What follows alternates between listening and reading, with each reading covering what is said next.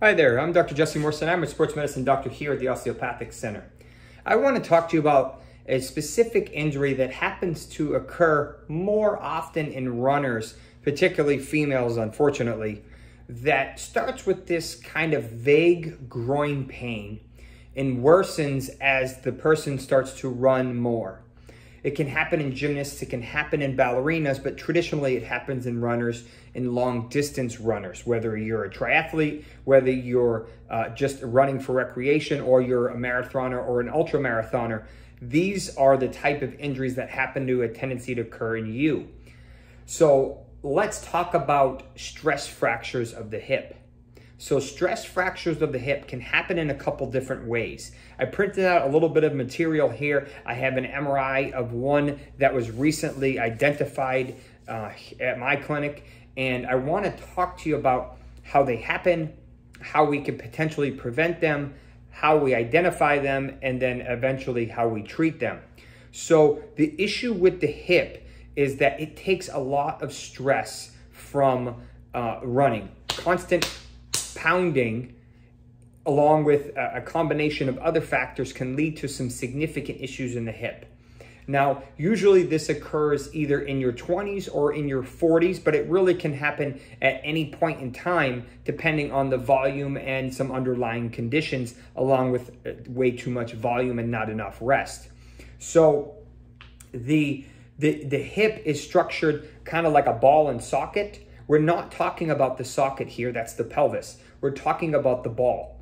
So the ball, essentially, if I pull up the piece of paper, you can see here the ball is shaped like this. Well, unfortunately, this neck has a tendency to get a lot of stress. When there's a lot of stress in that part of the neck, it has a tendency to wear down. The blood supply isn't strong enough to fill up that bone, where it keeps causing these little microfractures, and as a result, it ends up getting these early cracks in the bone, and with repetitive stress will eventually cause a full stress fracture.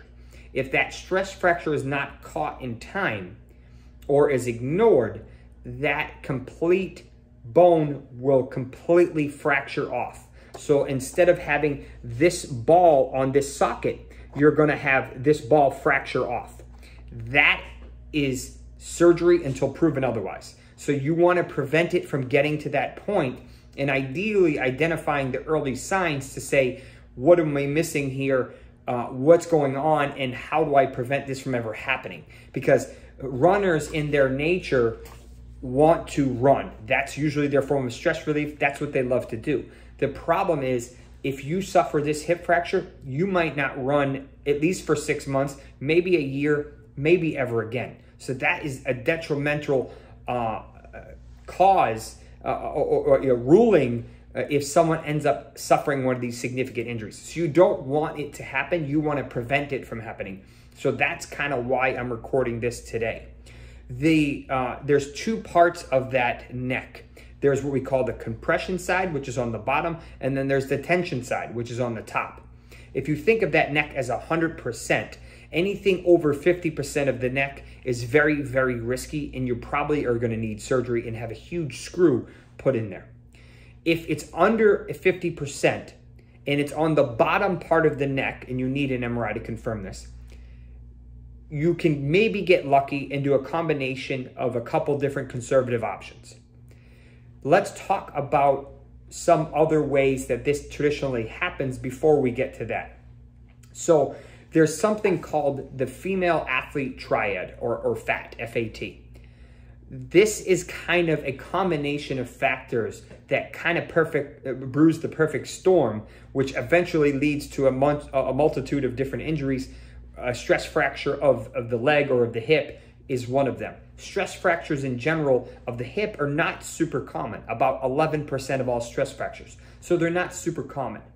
But in the right population, female runners traditionally have a lot higher. Unfortunately, it doesn't happen really in men that much because of the way that their bones are structured.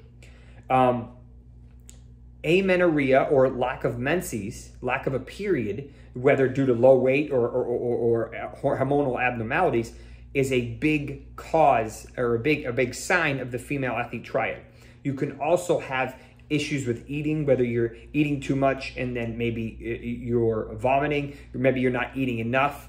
And a lot of people think that they're getting enough calories, but in actuality, with what they're burning and what their normal basal metabolic rate is, they're burning way too many calories, and their body just doesn't have the energy to replenish and re-strengthen that bone that you're damaging every day. So the last part is something that may go unnoticed until you're in your 30s, maybe your 40s, sometimes even in your 50s, or really when it's too late.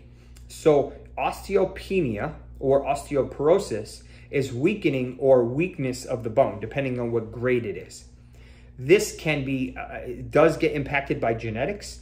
A lot of it gets impacted by your diet. Veganism, unfortunately, has a traditionally lower calcium intake, which has higher risk for osteopenia and osteoporosis.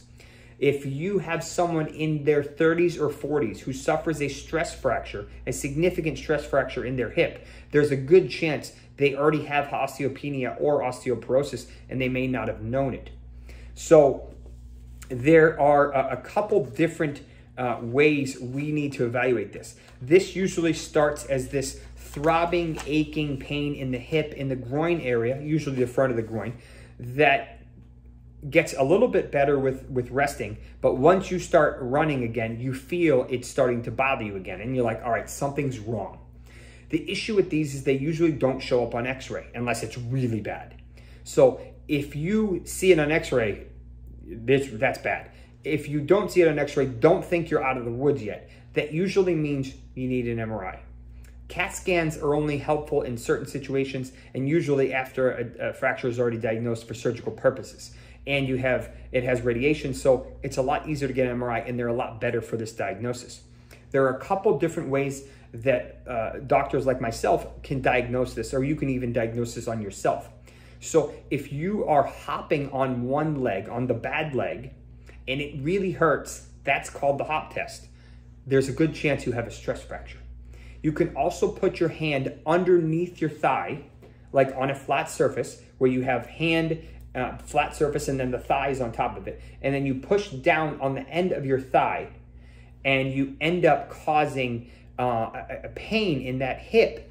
There's a chance that you may have a stress fracture. That's what we call the fulcrum test.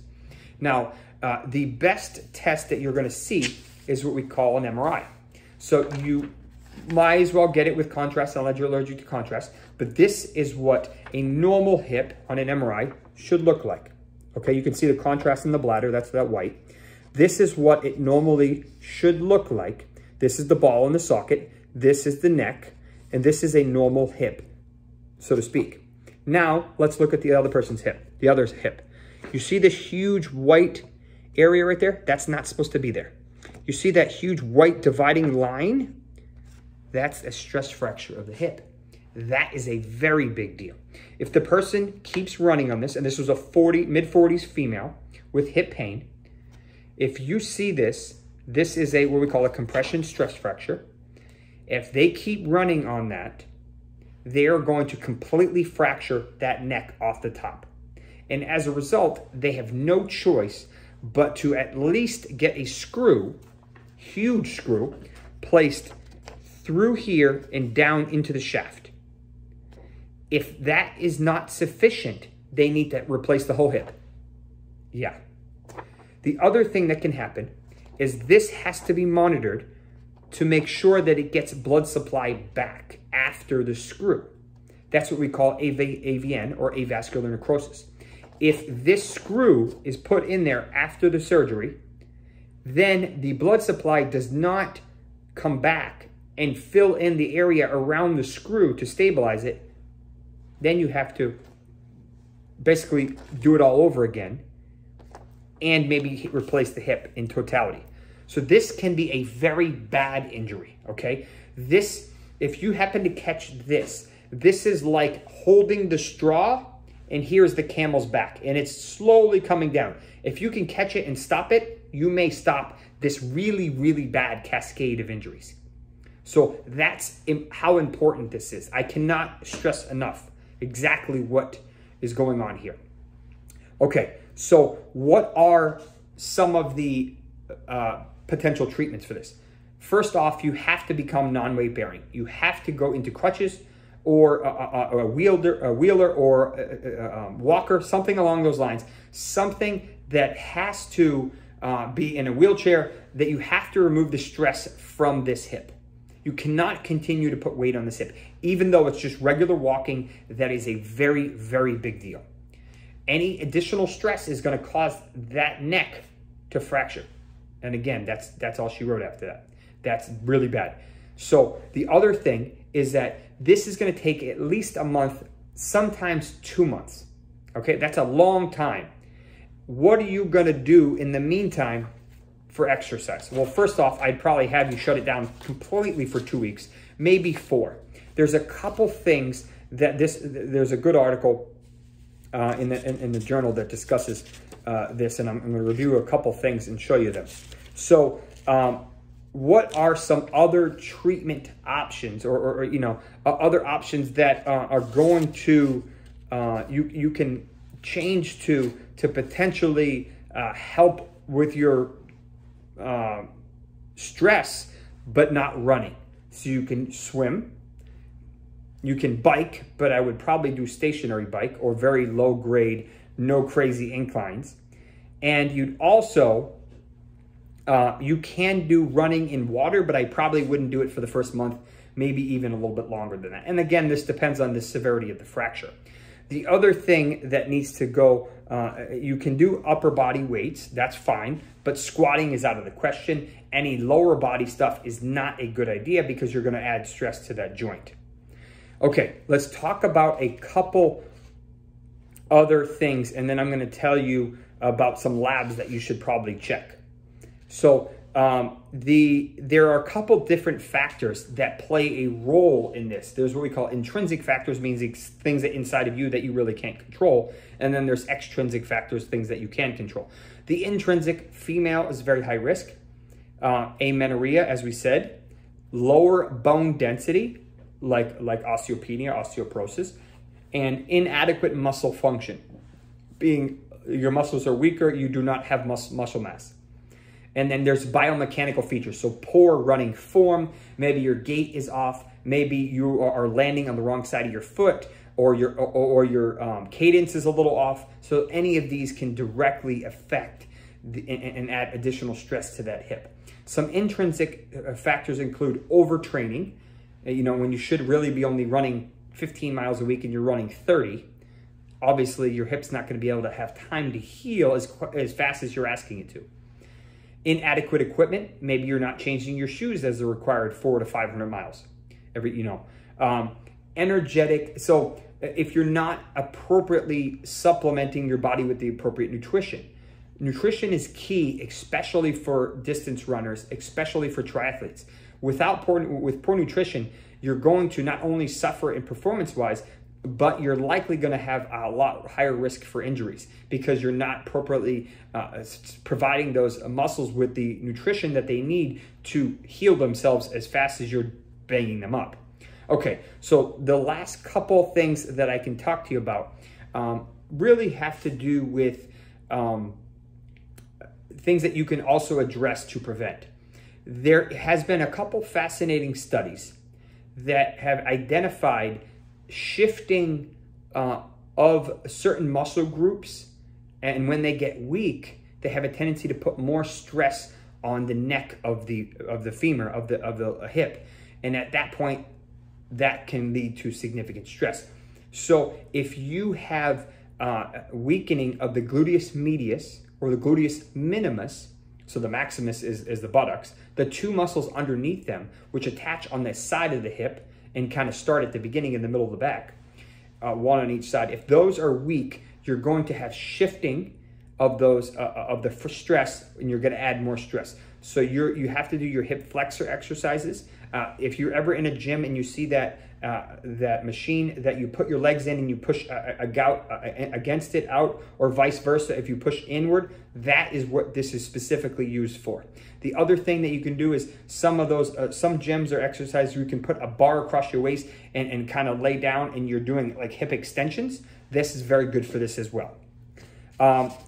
Last couple thoughts. Overall, nutrition is key, but we need to make sure there are no underlying lab abnormalities that may be contributing to this. So I have a list here. I'm just looking for it. Here it is. Okay, so here's things that you should potentially want to, and I'll put this in the notes below, want to check if you are concerned about this to make sure that you don't have any underlying conditions. Vitamin D is vital. I know 30 is supposed to be normal. No. I want it closer to 80, okay? 80 is where you really want to be, at least above 50. Calcium, very important. If your calcium is low, especially if your dietary supplemental calcium is low, you need to bump that up immediately. I put this on all my patients who have stress fractures. Phosphorus, alkaline phosphatase, serum protein electrophoresis. You need to do a couple different crazy tests. Parathyroid hormone, CEA, there's a couple more, CA125, CEA 919, your doctors will know what these are, you may not, CEA 15.3, and AFP, and then you're gonna do a urine calcium level. So all of these can check to see if there's something else going on. Maybe you have hypoparathyroidism. Maybe you actually have an underlying arrhythmia that you're not aware of because of your parathyroid level, which is indirectly eating your bone, causing you to have a stress fracture. So you may end up catching other stuff that you don't know about. So sometimes this may be a warning sign that you're not aware of, and you need to take this very seriously. So if you like the video, hit the thumbs up, hit the subscribe to the channel, and if you have any questions, we would happily be able to consult with you, even if it is a phone consult. We do those all the time. Thank you for tuning in. Take care.